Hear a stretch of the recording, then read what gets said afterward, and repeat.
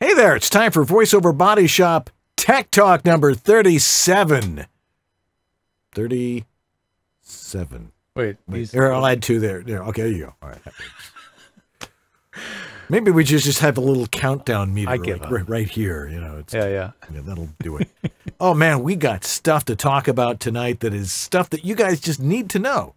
You know, sometimes we get a little geeky here, but this looks like we have got basic voiceover tech stuff that we're going to cover tonight, right? Basic and advanced. And a little bit about which computer to get and some new gear that I've seen pop up on the radar that maybe would be interesting to talk about. All that good stuff. Right. And that noise. What is that noise? A little fun thing we had go on this week. Anyway, so all that and more, plus your questions, throw them in the chat room right now on Facebook, and we'll answer them here on VoiceOver Body Shop Tech Talk, coming up right now.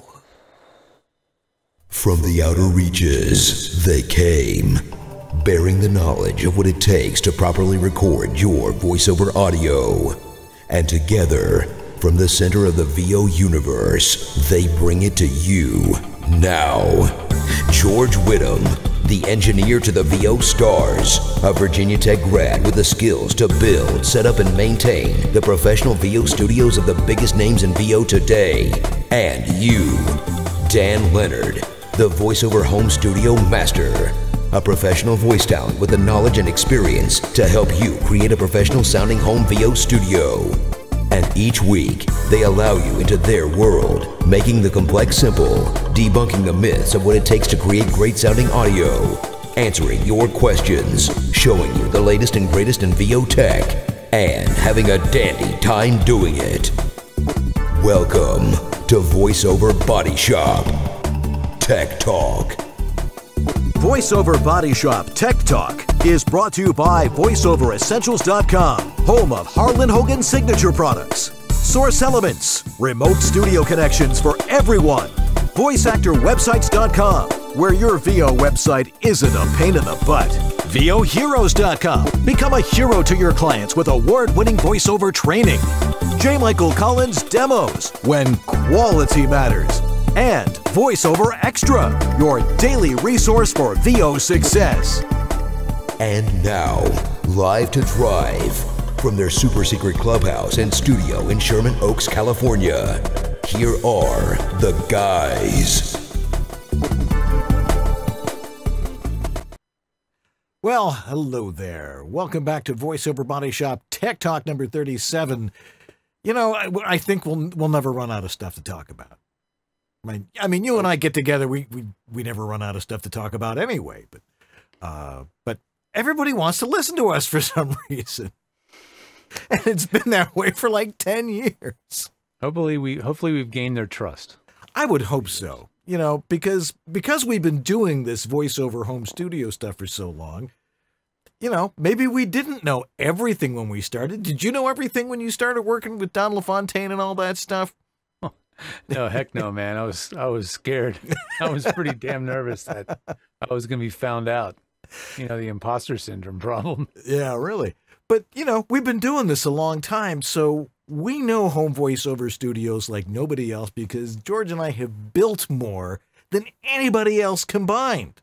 We've been pretty focused. Yeah, I mean, you learn, you know, week after week and time after time and client after client, everybody's different. Every voice is different. Every room is different. There are some basics that we try to get across to people, but still it comes down to what's your situation? What's your voice?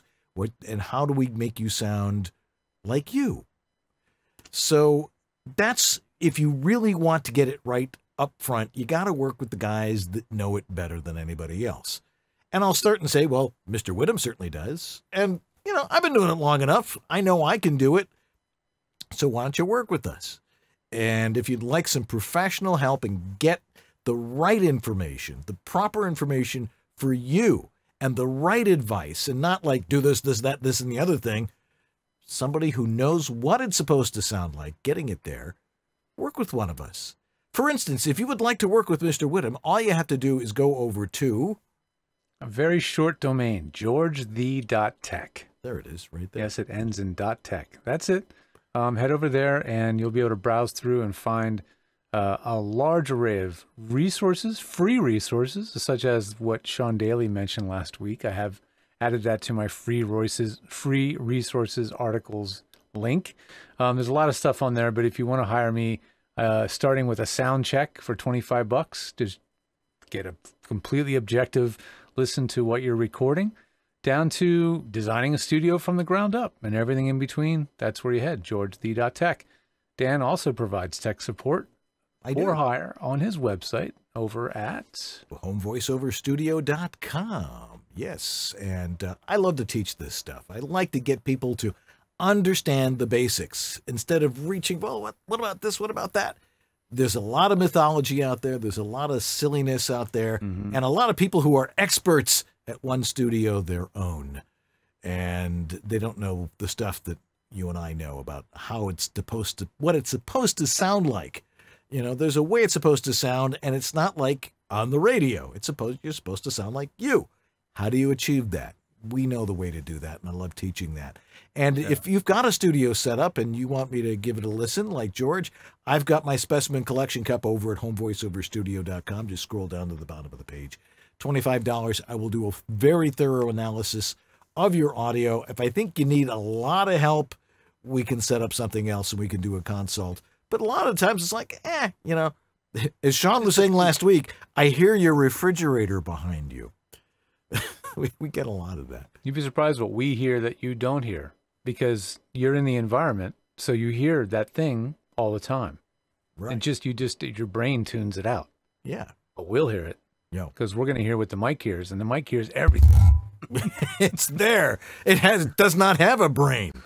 No. No. Anyway. Here's it all. Yeah. Here's something I wanted to throw out to you, because, and to everybody who's listening, don't play engineer roulette with voiceover. You know, sometimes someone will email me and will say, well, I worked with so-and-so, and I wanted to get your opinion. And then they go to a third person, you know, and then you suddenly hear from them, and, you know, and then they don't realize that we all know each other. We all talk. And it's like, did you get that question? Stick with somebody, or stick with the committee and go with because you're going to get the same information from the different, you know, I mean, people. We're going to agree on 80 to 90%. And but it's going to be that last 10% that you're going to get conflicting information on, and you're going to start going crazy because you're going to try to figure out which is the right 10% of information. It's too much. Just follow someone that you know is trusted in the business. That's all. Take their advice, listen, and then as you get better at what you do, you can start absorbing other information and start being able to assimilate that, because then you'll know enough to be able to better take advantage of new information. Right. So. That's called learning. It's taking different things and assimilating them, and you create synthesis. That's learning. Synthesis? I have a master's degree in education, and that's what they taught me. Synthesis is a good word for it. I like it. That's because it's taking that, and creativity is synthesis. Anyway, what's in your... That's synthesis. Okay. Thank you. What's in your tech update this week? Lots of cool stuff, it looks like. Yeah. Well, this is in no particular order. Just right before the show, I start looking, and just thinking what I've dealt with and what's coming up on my plate for the last couple of weeks. So first thing, I started, well, my daughter is time. She is time for her to get a laptop. And naturally, because I use Mac, I'm going to recommend Mac to her. She's 11. She doesn't need anything super advanced, but I didn't want to get her something on the low end. Like, I didn't want to get her a Chromebook. You know, you can get away with a Chromebook for a lot of things. In fact, you can even run Twisted Wave because they have a web version. But it's so limited in other ways. So, well, it's been a good couple of months, so I figured buy myself a new computer. Not her. Me. So I've ordered a new Mac and a MacBook. The question really came down to is which one. I'm price sensitive. I'm not going to buy the loaded $3,000+ MacBook Pro, just not. So I've classically only owned MacBook Airs. They've always been fine for what I've needed. But this time, instead of just getting the new 2020 MacBook Air, which by all accounts is a good computer, I did a little bit of searching and comparison shopping and reading and, well, a lot of YouTube videos too. And I found out that for the money, when you compare feature for feature and overall performance and all the factors that I could think of that mattered to me, the best MacBook for the buck was actually a MacBook Pro, which surprised the heck out of me. I was able to find a 2019 MacBook Pro for $1,000 on eBay that's in perfect condition. And based on what I saw, because I do enough video editing on my laptop that it matters, and this is the very, very base model MacBook Pro 13-inch, cheapest one they make. It still outperformed almost every, I think even the highest end MacBook Air. And so when you compare those two computers and what you're getting, like the loaded MacBook Air was a lot more expensive. And so it just didn't make sense, even though the MacBook Air was maybe just a hair lighter weight. It wasn't that big of a difference. The line between those two machines is very much blurred. And so this time I went for the MacBook Pro, and it's coming this week, and it supposedly has better thermals. In other words, it can cool itself better. It's a quad-core processor, which again, if you're doing a lot of video editing, you'll appreciate over just the dual-core MacBook Air. So anyway, the new MacBook Pro 13-inch, even the new one, which I think is $1,300, may be better deal in the end for you, depending on what you need to do. So consider that. It's not such a super clear line anymore between those two machines. So MacBook Pro, you might want to consider it, even though you don't necessarily need the bigger, beefier machine. It's a dang good deal. All right. Okay, so I'll let you know when I get it, and of course I'll talk about my experience with it.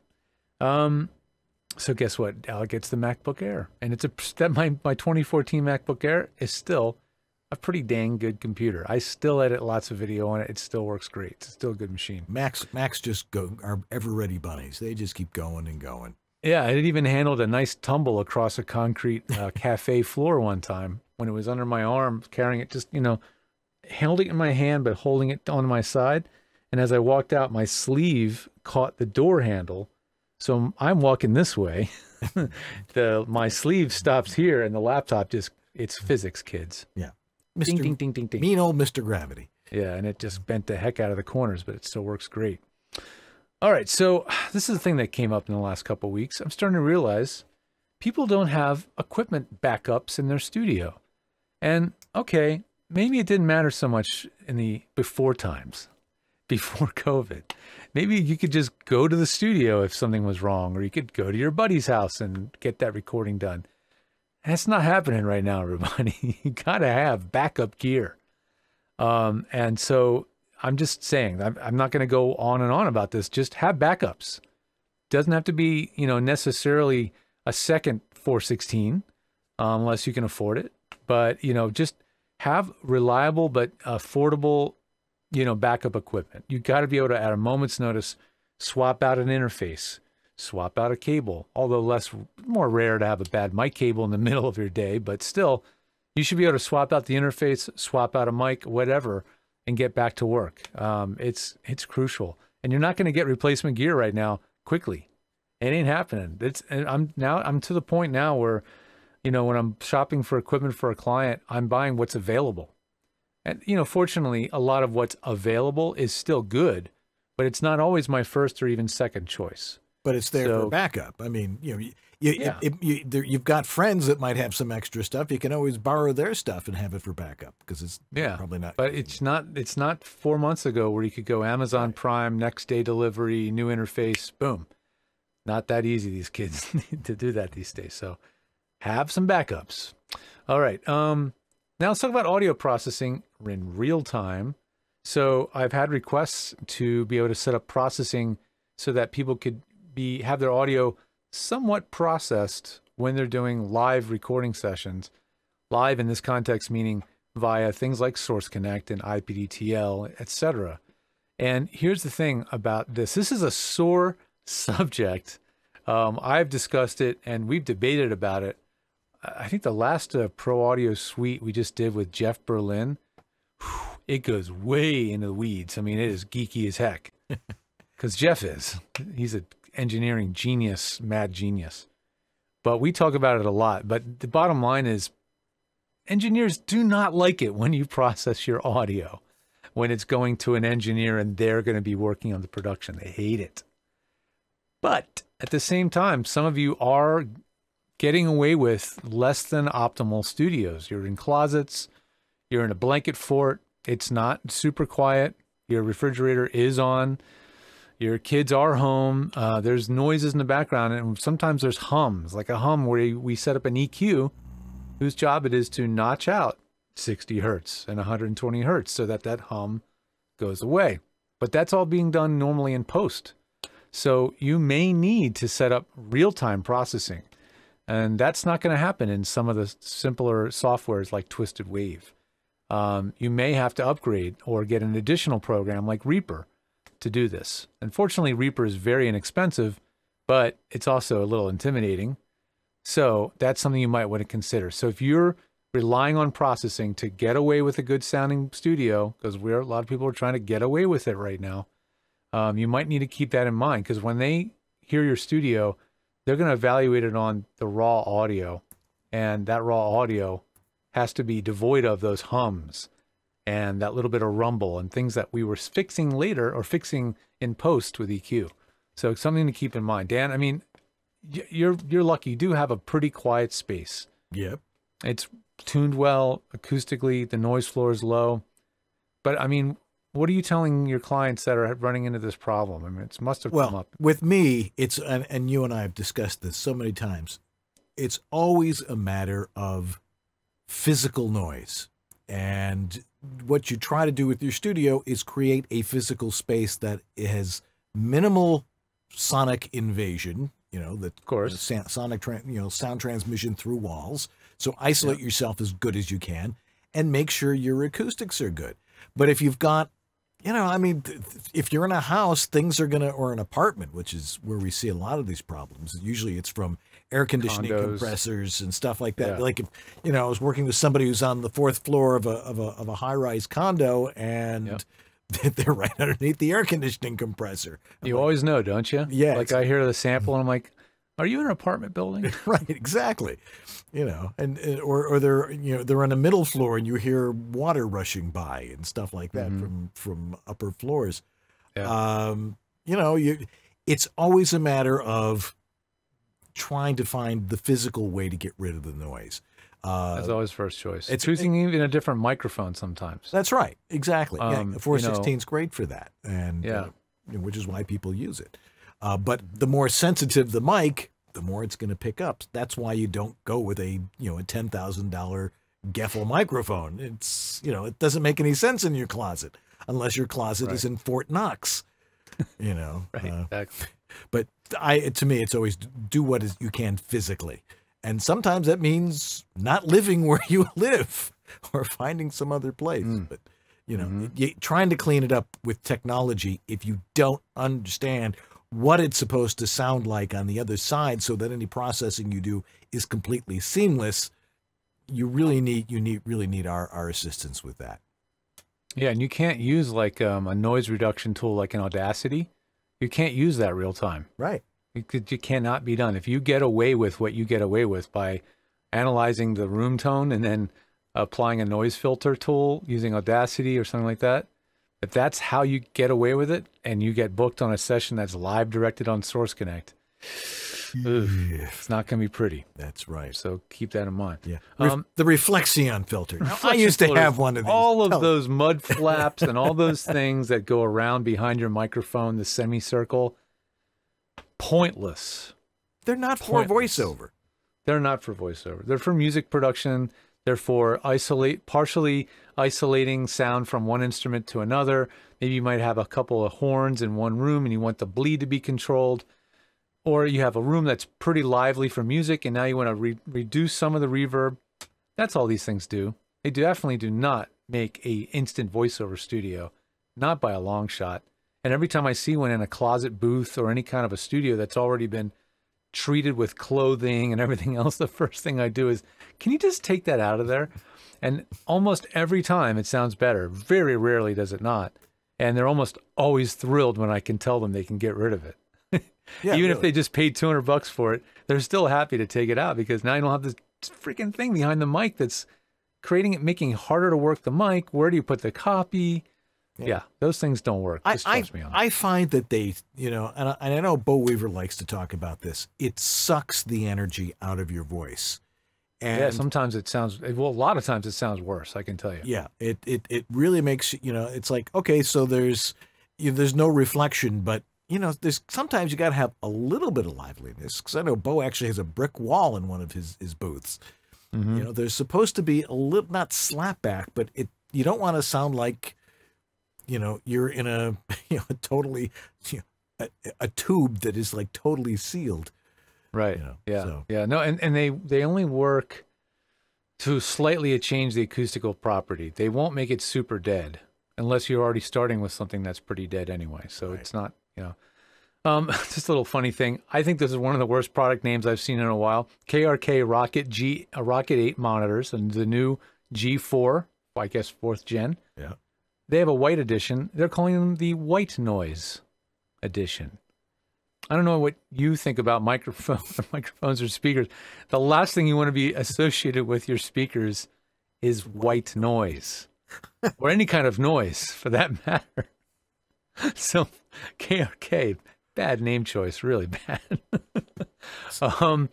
More things, a couple little quickies. When you're buying interfaces, you'll probably see, especially on Amazon, you'll see the Scarlett 2i2, and then you'll see the Scarlett 2i2 bundled with a microphone, and it's only like $50 more or something. I mean, in most cases, those bundled microphones that are from the same brand as the interface almost always are not good. They tend to be noisy. They're not great quality mics, and it's kind of logical. I mean, you're buying a microphone branded by the same company makes the interface, which is a company that does not make microphones. Right. So all they're doing is buying some really cheap Chinese mic and just putting their branding and their name on it so that they can offer it to the complete newbie home, not voiceover, home musician. Right. And I think that's the issue. Not for voiceover. Yeah, because it's for musicians. And if you have a mic that's kind of amateur. Yeah. If you've got a noisy mic, it means if you're playing a trumpet into it or you're using a heavy vocal, you can pop the interface down, you're not going to hear it. We get away with it, yeah. Yeah, so that's why they're doing it. But for voiceover, it's a lot more critical. Exactly. And last thing before we get into the more noise discussion, if you want to dabble with figure 8 mics, because I've talked about them quite a bit, and you know they tend to be on the expensive side. Samsung always surprises us with very affordable products that are hit and miss sometimes, I have to admit, but they just came out with a mic that's multi-pattern USB. It's called the Samsung Satellite Desktop USB / iOS broadcast microphone. And it's a multi-pattern mic. So Really? for $100, you have this little cute USB mic that has switchable patterns. And so now you can dabble with figure 8. For that price, I think it's around $100. It could be something fun to experiment with. Yeah. I'm not saying this is a great voiceover mic, and I haven't tried it yet. But at that kind of a price point, it's kind of interesting to have a mic with switchable patterns. It gives you a different thing to experiment with, and you might find that it's worth trying out. Because I found that figure 8 is helping a lot of people deal with less than ideal sounding small booths. So it's just something that piqued my interest. I might snag one because it's cool. Yeah. I like things that are $100 and less that are still useful. So we'll see if this one falls into that category. Yeah. Well, something like that would probably be very good for podcasting. And it's definitely a podcasting product. Right. See, the people that make this stuff realize that there are a lot more people doing podcasts than there are doing voiceover. And that's, yeah, absolutely. and that's where the money in the development is going, is into, oh, okay, now it's consumer level podcasting stuff because everybody can have a podcast. And as I like to say, not everybody should have a podcast, but at least you have the stuff to do it with. Exactly. So this week, yes, noise. There was you got something from a client, and we won't mention any names, but someone who's a respected actor. Yeah, working big time television jobs. Right, and they sent you some audio, and what did they say? Well, I mean, there was a sound of like according to her, there was like a high pitched whistle or a buzz or some kind of artifact that was being heard on certain words. And, you know, of course, I listened to the audio. I was listening on my usual good studio headphones that I always carry with me in my backpack. And it just wasn't reading to me. I wasn't catching what she was referring to. And then she sent me another sample where she'd edited just the words she thought had that thing on it. And again, it was one of those things where it was, if it was there, it was so minuscule. It wasn't like reading to me. Like, it wasn't like something where I'm thinking any engineer would take the audio and then go, this is garbage. It just wasn't there. So I shared it with a few trusted friends, basically the WOVO Audio Standards Committee. Yeah. The Audio Standards Committee. Exactly. You know, I don't usually like to waste anybody's time with that kind of thing. I rarely ever do that, but just once in a while. So I did. I sent it to all y'all. Should I name names? Sure. I sent it to Cliff, Yep. Uncle Roy, and Jordan Reynolds, and yourself. Yep. And everybody weighed in on the audio, and everybody had a little bit slightly different thing to say. Somebody's maybe heard a little distortion. Somebody, of course, heard some sibilance. There was a little bit of sibilance. But not just much. a little bit. But, you know, but the thing is, when somebody, I didn't send the audio saying, can you hear this thing? I didn't want anybody to be like thrown off. I didn't want anybody like to have to like, I just wanted to say, listen to this audio, take it for its face value. What do you hear that could be different or better? And everybody had a little bit something different to say, which I thought was fascinating. Now, in the end, what I asked her to do was to send the file to the actual studio, the one that was going to be recording her the next day. And I said, let them hear it. Make sure they are happy. At the end of the day, like, if you hear something, doesn't mean you're wrong, but you don't hire you and you're not the one that's recording the session. And if the engineer in the studio is happy with what they're getting, just count your blessings and do the job and collect the paycheck. Yeah. But it doesn't mean ignore it. It means there could be something going on that just isn't reading well. I mean, you know, that was a challenging one. That's why I wanted to send it to more than one person, because I frankly just wasn't trusting myself at the time. Yeah. Well, you know, I gave it a listen, and I'm like, well, I don't hear anything. I mean, you know, I know this person's voice. You know, I thought they were perhaps a little too close to the mic, or more than anything else. But it sounded okay. The acoustics were good. Did it get it? Was it crunchy? Was it this, that, or the other thing? It sounded like that person's voice. And yeah, I mean, and that's all I look for. Yeah, I mean, you know, there was comments about levels. There was comments about proximity. All things that, you know, when you're in the middle of a Source Connect session, they're going to get a level from you, and the engineer at the other end is going to say, hey, can you get a little bit closer? Can you get a little further away? Right. Can you, you know, you're popping the mic. Can you just angle, you know, can you give us more level? We need a little bit more. No, we're clipping, turn it. The engineer's going to tell you all that stuff, you know, as long as the audio is clean, even if it's a little sibilant, don't worry about it. The engineer is going to process it, EQ it. They're going to tune it in. Right. So, you know, it's difficult, because once you hear something and it's in your ears and in your head, it's really hard to unhear it. And I understand the frustration of that. But, you know, if you send it to someone like me, I'm really going to listen to it through trusted source playback devices. And if it's a problem, you're going to know.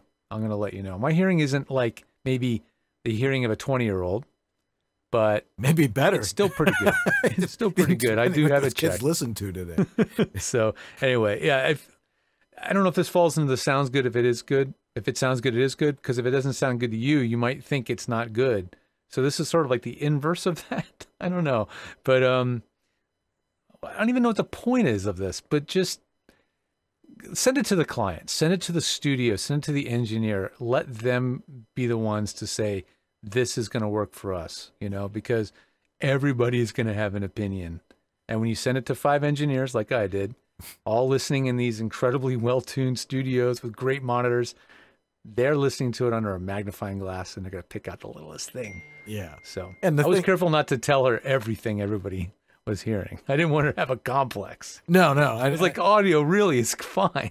Yeah. I mean, the bottom line was like, well, this is totally acceptable audio. And, you know, I know you talk to somebody like Cliff, and he's like, oh, I can work with that. I can just use this and use that. And it's like, I can work with that, but I hear this and this and this. right, exactly. But I hear all these problems. Right. The thing is if you're getting hired, if you book the gig on the audition from the audio you had, right, forget about it, unless you're doing something different.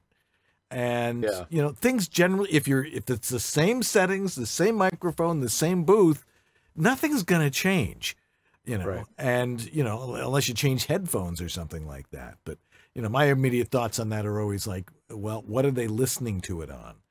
Oh, yeah. I mean, we covered all that. I said, try different headphones, play it back in a different place. Right. So it made it challenging, because when you hear that thing that bugs you, you can't unhear it. Yeah. I had a buzz in here the other day. And I'm like, where the hell is it coming from? I'd go in the booth. I couldn't hear it in the booth. And come back out in the studio. I'm here. What is it? Was it the subwoofer? No, it wasn't the subwoofer. And I still haven't found it. I think it's just and then it went away. And I'm like, oh no. Yeah.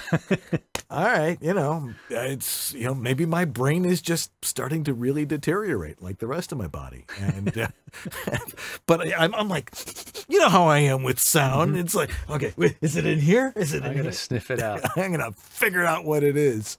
That's right. But it doesn't matter because I go in the booth and it wasn't in there. Just helicopters. It's not in the recording. Yeah. That's right. Mm-hmm. Anyway, we got lots of great questions. We do have lots of questions. And then, I just saw 5 more pop up. All right. So let's get to them right after these messages on VoiceOver Body Shop Tech Talk. Hi, this is Bill Farmer, and you are watching VoiceOver Body Shop. It's great.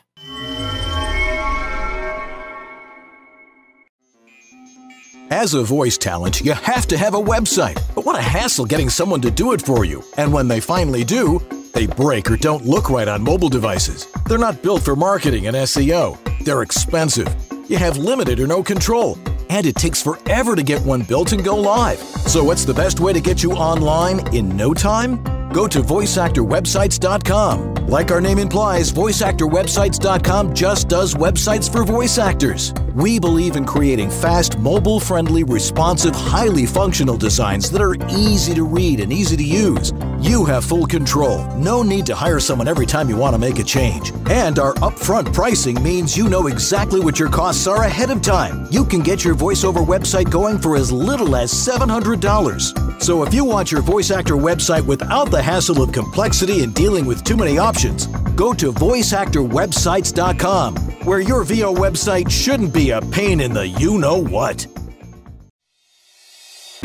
Your dynamic voiceover career requires extra resources to keep moving ahead. Now there's one place where you can explore everything the voiceover industry has to offer. That place is voiceoverextra.com. Whether you're just exploring a voiceover career or a seasoned veteran ready to reach that next professional level, stay in touch with market trends, coaching, products, and services while avoiding scams and other pitfalls. VoiceOver Extra has hundreds of articles, free resources, and training that will save you time and help you succeed. Learn from the most respected talents, coaches, and industry insiders when you join the online sessions bringing you the most current information on topics like audiobooks, auditioning, casting, home studio setup and equipment, marketing, performance techniques, and much more. It's time to hit your one-stop daily resource for voiceover success. Sign up for a free subscription to newsletters and reports and get 14 bonus reports on how to ace the voiceover audition. It's all here at voiceoverextra.com. That's voiceoverextra.com. It's Source Elements time. Yes, that's right. Source Elements, one of our wonderful sponsors. Source Connect is their flagship product that voice actors primarily need these days to stay connected to their clients' studios all around the world or right down the street. Because even if you're in LA, chances are you're going to be recording with a studio in LA or a producer who's working from his home in LA and connecting to them with something like Source Connect or Source Connect. I mean, Source Connect is really it's kind of a standalone tool that doesn't really completely have a replacement right now. There are many softwares that run or solutions that will allow you to do the same on Chrome or on a web browser. But this is a dedicated app that is fine-tuned for professional audio recording. The audio quality is consistent from beginning to end, never wavers, never warbles. Only thing that may ever happen is there might be a dropout. When there's just too much loss of data, the signal might drop and then come back. That's the internet. It's going to happen. But I'm telling you, the audio quality never changes throughout the session, never fades in or fades out, and it also never loses sync. It stays sample rate lock synced the entire time. So if you're doing anything that's going to be to picture, let's say you're doing ADR, you have to do looping, or you have to do not anime. Is that the word? You're basically dubbing a voice over another voice, matching lip flaps, any of that stuff, music. Sync has to be perfect the whole time, and Source Connect can do that. Anyway, you should probably have it ready to go in your studio. Go to Source Elements, get a 15-day free trial, or just don't mess around. Just get the subscription. Just get it going. Learn how to set it up, get it up and running, so you're confident that it's working 100% before that big session, that big opportunity comes your way. It's totally, totally worth it. It's a write-off, and it's really, again, on a monthly subscription, it's quite reasonable. Source Elements, thanks for your support. We appreciate it. And we'll be right back to answer a ton of questions. This is Anthony Mendez, and you're watching VoiceOver Body Shop. Hey. Hey. Oh, hey. And we're back here on VoiceOver Body Shop Tech Talk. Boy, people have lots of questions for us. And that's what we love. We love answering questions. First one's a long question with a short answer. With a guy with a really interesting name. You get to read that. Okay, Moose Warwoda. Yeah. Moose, we know who you are. Says, Wariwoda. I like Wariwoda. Wariwoda. I think you're probably right. Anyway, he says, I'm on my second Focusrite Scarlett Octo Pre. Bottom line, my UA Apollo has 2 XLR inputs, and the Townsend Labs Sphere takes up both of them. So I need another mic input for my 416. Okay, jumping ahead. The Focusrite Scarlett Octo Pre is crap, as is the second one is starting to do the same thing as the first. Static in the channel.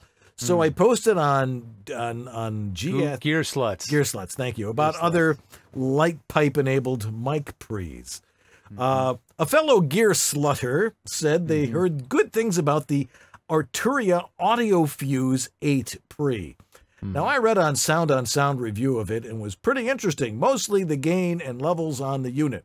From the review, yes, we're getting into it here, to put it another way, an input signal that just reaches 0 dBFS with the 8 Pre at full gain will peak around minus 12 dBFS on the Quantum and minus 23 dBFS on the Claret, which is the Focusrite one. It sounds like a unit that makes no sense for a VO person. Duh. Anyway, looking at their interfaces, there's some interesting stuff there like discrete pre's, Bluetooth connectivity, and more, and a competitive price point.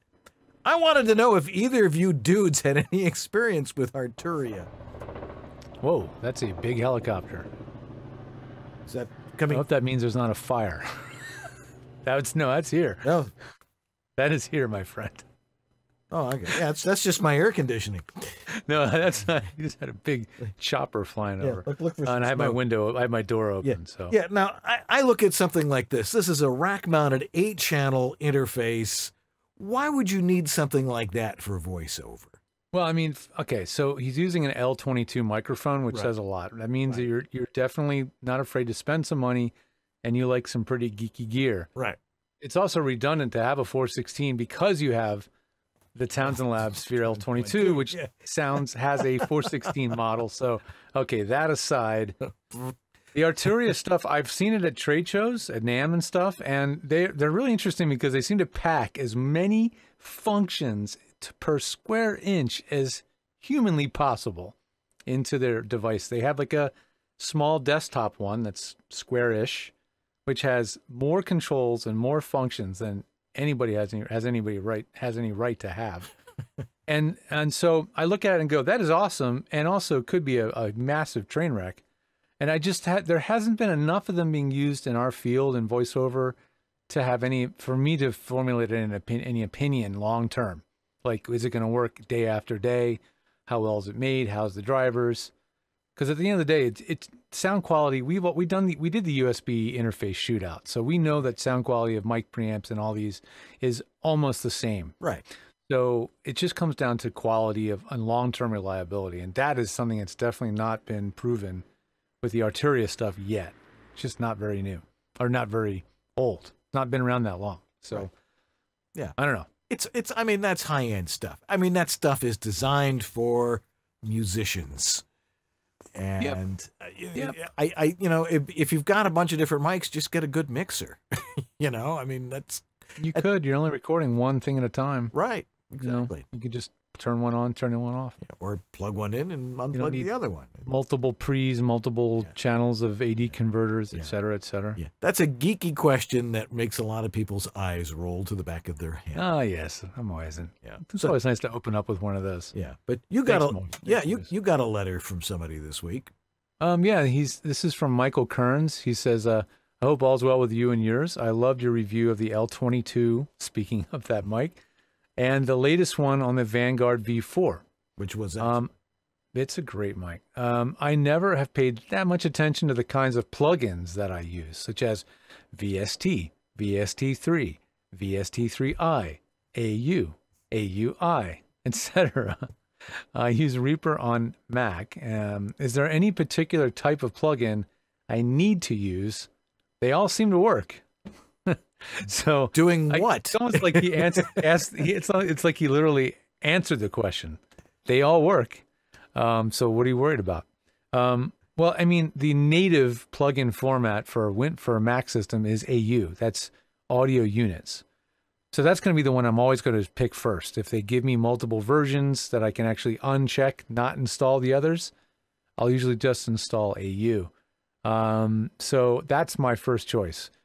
But it doesn't matter. The thing is, like, some plugins, they install all of the versions, like RX. I think when you install RX, it's going to install AU, VST, AAX. That's what Pro Tools uses. It's going to install all of them. So whatever ends up showing up in your DAW and working, you're good. I don't overthink it too much, you know. But AU is the native Mac format, so that's what I usually will use. Right. You know, and of course the operative question is, why would you use that plugin? You know, having the plugin doesn't make your audio. Yeah, it doesn't make your audio better because you bought it or you have it. It's knowing how to use it, and that really does take years of experience and understanding of what it's supposed to sound like and how you're bending the noise. So if you're like a real geek about plugins and stuff like that, play with them, but don't make them interfere with your voiceover career.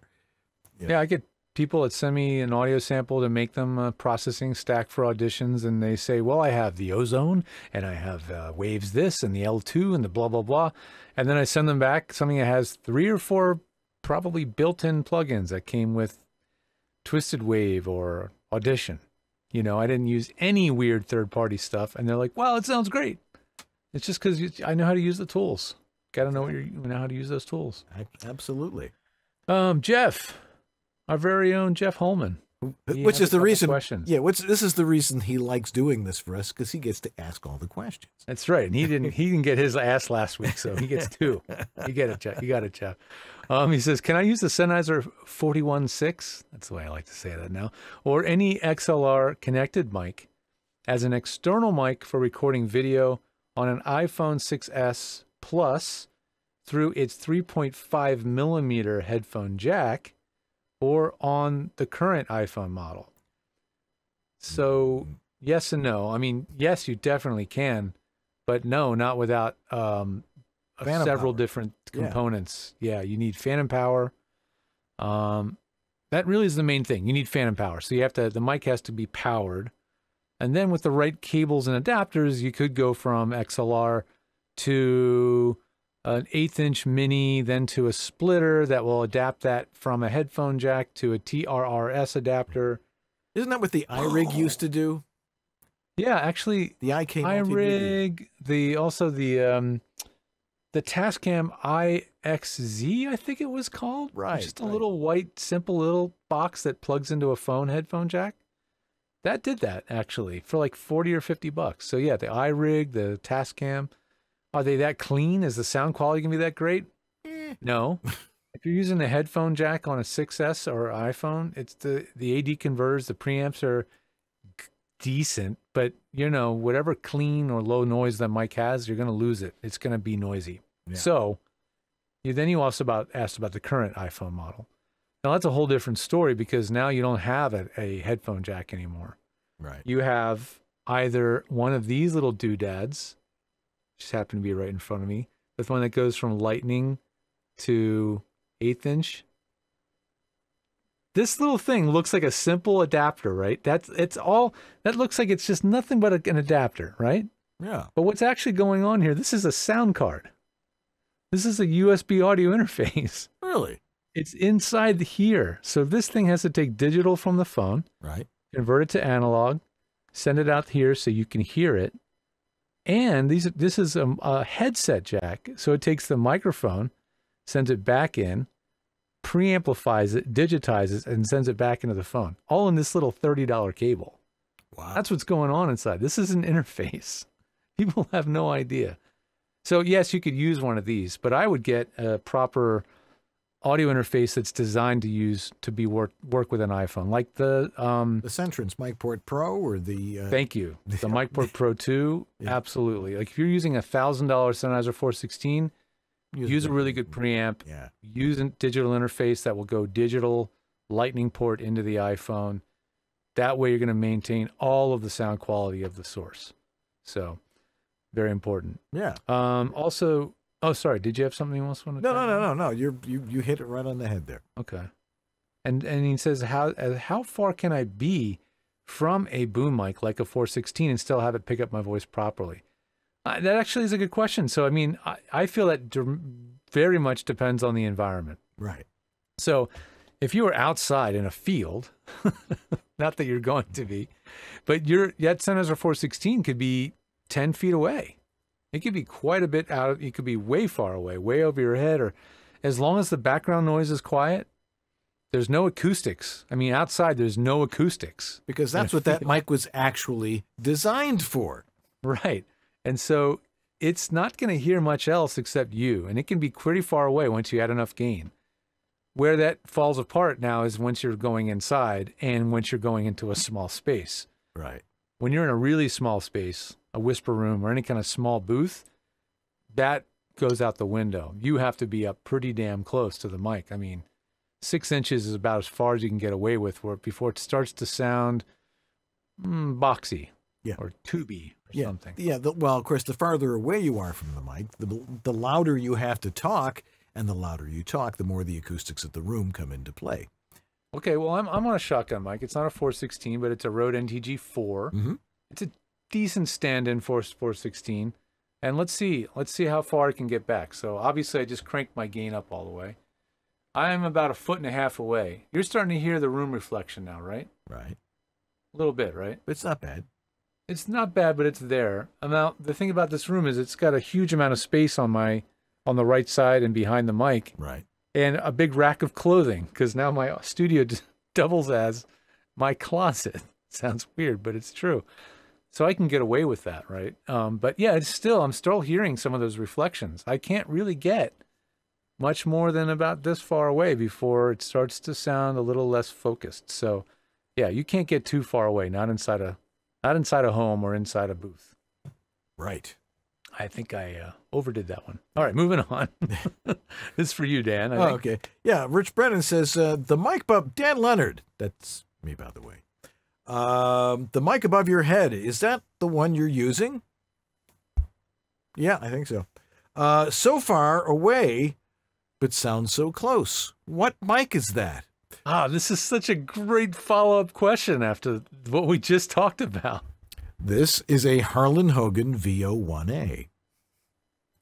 And, I mean, you got to remember that George and I work very hard to make the audio on this show outstanding.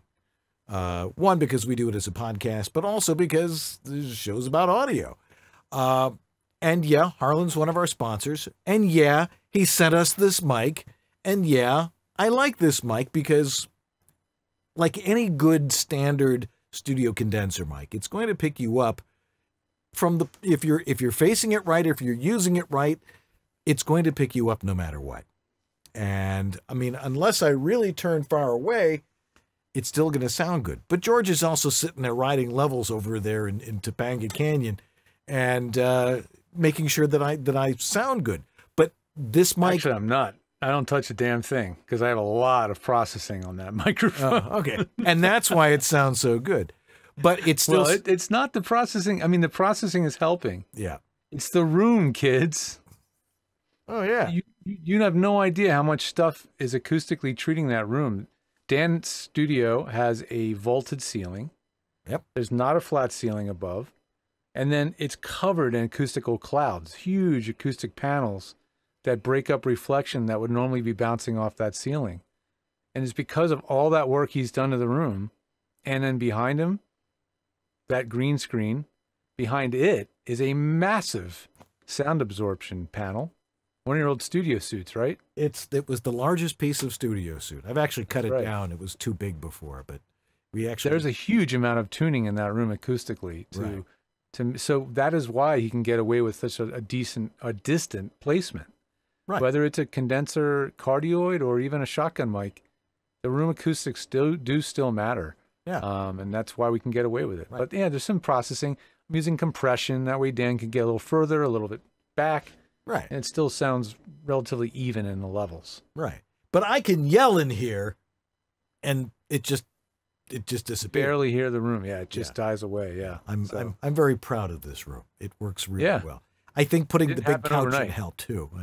Yeah. Absolutely. No, we did a lot of work to tune that room. Yes.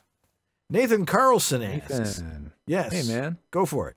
As long as the gear and recording space all stay the same, how often do you recommend refreshing your processing stacks? Do adult voices change enough that it's worth it periodically? It was certainly helpful for my kids. Any guidelines you can share? Yeah, so the processing that you might be doing on your voice, a little bit of EQ, a little bit of this, a little bit of that. Yeah, the voice quality, does it change over time? I mean, well, okay, kids, we know their voices change. They deepen. You know, there are changes there. I don't know. This is a better question for you, Dan. I mean, you've been a voice actor for a long time. Have you felt like you've changed the way you do anything to your voice? Technically, either microphone choices or EQ or anything? I've stayed very consistent with the microphones I've been using over the past few years. You know, I've got a 416. I've got my custom 47. That I built from our friends at MicParts.com, and then we've got the Harlan Hogan VO1A, which we've had as a standard mic here on the set at VoiceOver Body Shop since we started here, pretty much. And I trust these mics, but I'm of the opinion that it's not the microphone, and it's never the microphone. If you've got good microphones, you trust that equipment. It's not the microphone. It's how you use it. And if my voice is changing somewhat, I can, will I change the processing? Not really, because then I'm not being honest with myself and to my clients, because what they want is the sound of my voice as I exist, not as something else. Because if my voice is changing, then perhaps the genre of material will change, as I go from middle-aged guy to Grandpa, but the mic's still going to pick me up the same way. It's not really, to me, it's not relevant. And I think people obsess and overthink this stuff, thinking, well, my voice has changed, now I need to change the... No, the mic's still picking you up the same way. It's just your voice has changed. You're not going to change it back with technology to something else that it was before. So forget about it. What do you think? Yeah. I think I just talked myself out of a sale, but that's okay. I'm sorry. Because I'm being honest. No, I'm being honest here. I mean, if it ain't, I don't think you're going to have to do any changes to your processing, Nathan. The only thing that might change would be me, like as the engineer. I might listen to it a second time, 2-3 years ago later and go, well, now I think I would probably take a little, maybe 2 dB away at 600 hertz. Or something like that, because maybe my tastes or my skill or my ears have changed. but no, that's not likely that your voice has changed enough that would require any change of your processing. So yeah, don't worry about it. You are you, and that's what you're selling. And your voice as unique as it is. So don't futz with it too much. You know, I mean, there are certain, I mean, you've got your stacks that you work with people, but those are for minor little corrections in a room. Yeah, they're really for auditions. Yeah. You know, and 90% of the time. Just to make it a little bit louder. But when you're working with somebody else and you're sending them files, they're the end user, and they're the ones that make the final determination. Jem Torres asks, question, please. Well, you've come to the right place. I have an MXL 990 and a Scarlett 2i2. I ordered a monoprice XLR cable, and they sent me a Pig Hog tour grade mic cable. How much do I need to worry about cables and cable? How much do I need? That'd be like calling the cable Horse Pony brand. Anyway, do I need to worry much about the brands of cables? Also, any recommendations for a USB screen as a second screen option for a MacBook? Thanks much, gentlemen. My cables, okay. You don't buy crap cables. I mean, I've done it, but okay. So, I mean, monoprice is surprisingly good for what it is. They're really good bang for the buck cables. Pig Hog. I don't know that brand at all. I used to have a brand of cables. I think they were called Roadhog. So I guess that's where that rip-off name came from. I mean, as long as the connectors are good, the solder joints are good, and when you plugged it in, the mic is clean, there's no buzz, you're fine. I mean, the tour grade mic cables usually have very thick, heavy insulation. They feel really beefy in your hand because they're designed to be rolled over by trucks and carts and trampled on and all that kind of stuff. In your studio, they're plugged in and left in one place year after year after year. So you don't want a crappy cable, the bad connections, but as long as you plug it in and it sounds fine and there's no noise, you're all right. Why they switch brands on you? That sounds like an Amazon trick. Yeah, really. That sounds like to me. Yeah, but you're not going to suffer from those. Those are probably great cables. You'll probably be all right. And to wrap, I'm not a big cable snob. Yeah, and to wrap things up here, Thomas Machin says, and which essentially covers everything we've just been talking about. Says, other than the prestige of expensive industry standard, of which there is no such thing, gear and software, isn't it all about the end product? Why is there so much gear snobbery? Because, like we always say, we end every show saying the same thing. If it sounds good, it is good. Exactly. Gear snobbery there's gear snobbery like there's mountain bike snobbery, because I'm a big time mountain biker. And I have bikes that range from probably worth $200 to $4,000. They're all freaking fun to ride. They're all awesome. And gear is the same way. There is cheap gear that works well, and there's really expensive gear that works well. There's really expensive gear that doesn't work that well, or is a pain in the neck to deal with in terms of maintenance. So it's just the way people are, man. They get egos. They invest a ton of money in their equipment, and they get mad when somebody comes along with gear that costs 1/10 what they spent, and they're making more money in voiceover than they are. You know, people have fragile egos, and they want to, Yeah, I think it's all about measure ego. things. Right, exactly. Exactly. But the thing is it's not the equipment. You don't buy crappy equipment. You don't buy really expensive stuff. You use the stuff that you can afford, and you learn how to use it properly, and that's what makes you sound like you. And of course, when we listen to it and go, yeah, that sounds like you. And that's the bottom line. And that's where we're going to finish There you go. this Tech Talk. Anyway. Oh, and by the way, Yeah, there's something else here? What did I miss? because I could literally reach it without leaving the room, here is a USB monitor. Oh. Not very big. Oh, actually, wait a minute. Is this one USB? Oh, wait, it's not USB. Never mind. Never mind. Oh, I pulled this one out because it's a touchscreen. Ah. It's HDMI, but it's a touchscreen monitor. You can actually touchscreen your Mac with it. Fascinating. I've dabbled with USB monitors, Jem, and most of them have been kind of gimmicky, and not perfect, but there are a couple. Stick to big brand names like Asus.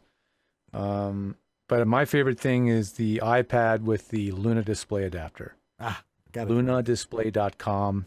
Type it in, go look at it, read about it. That's my favorite second screen for a Mac solution. So anyway. All right. Don't want to miss that one. I'm glad you brought that up. All right, we got a couple more messages here, and we'll be right back to wrap things up for another week of Tech Talk. You're watching VOBS.TV.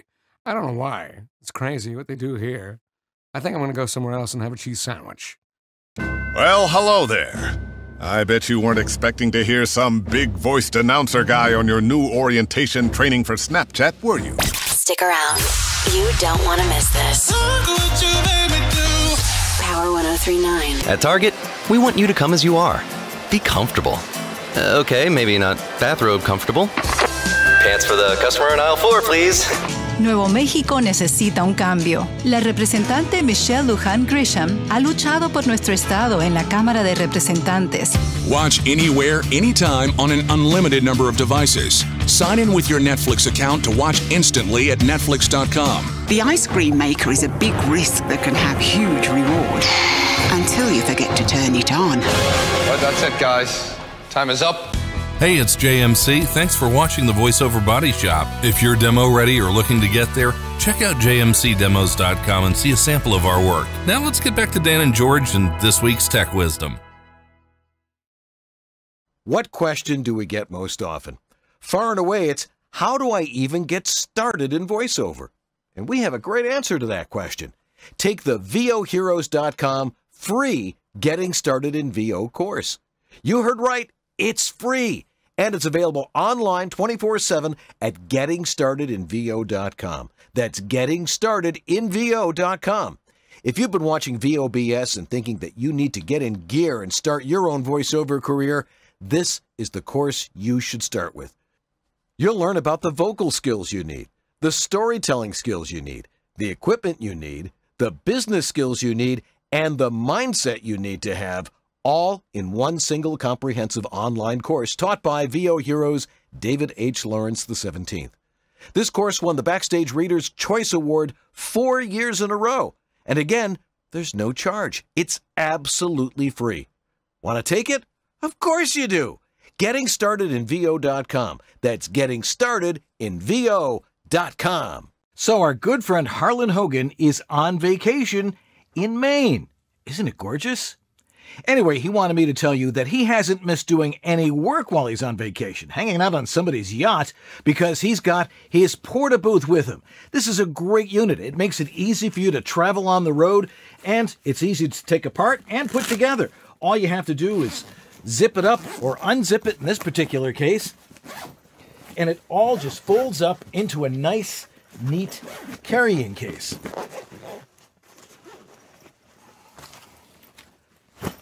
The Porta-Booth Plus the Porta-Booth Pro, which you see right here. The Porta-Booth Pro, the bigger model, is $369.99. The Plus, $199.99. And the bag is on sale for $49.95, but you can get it in a combo for $248.95. Go over to voiceoveressentials.com right now and get your Porta-Booth Plus or Pro. This is Ariana Ratner, and you're listening to VoiceOver Body Shop, VOBS.TV.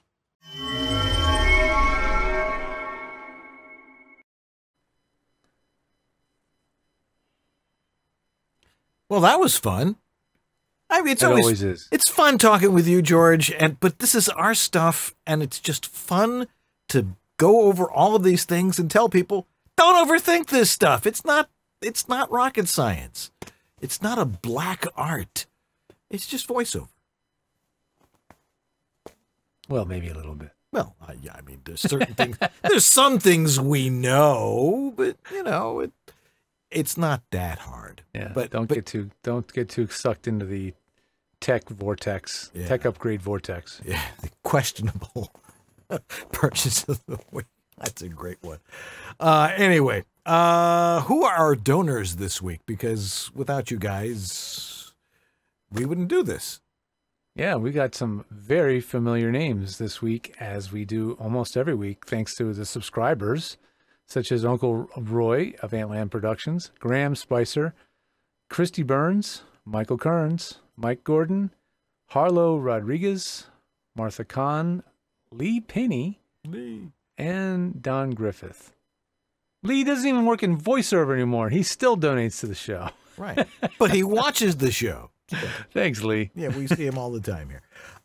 We also need to thank our amazing sponsors like Harlan Hogan's VoiceOver Essentials, VoiceOver Extra, Source Elements, VOHeroes.com, VoiceActorWebsites.com, and JMC Demos. All right. Thanks to Jeff Holman doing a great job in the chat room tonight. All those questions are right there. Sue Morlino for just getting it done from her garage in Burbank. Tenacious. She gets it done. She is. And Lee Penny for just being Lee Penny. And for being a donor, but that's another thing. That's going to do it for us this week. Thanks for tuning in or clicking in or whatever you call it when you're on the internet. We're old. What can we say? The thing is, we're here to help.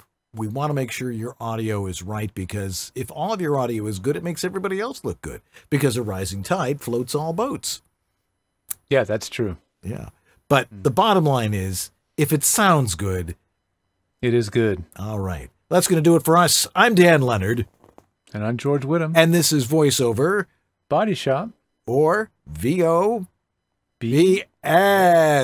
Tech Talk. Tech Talk.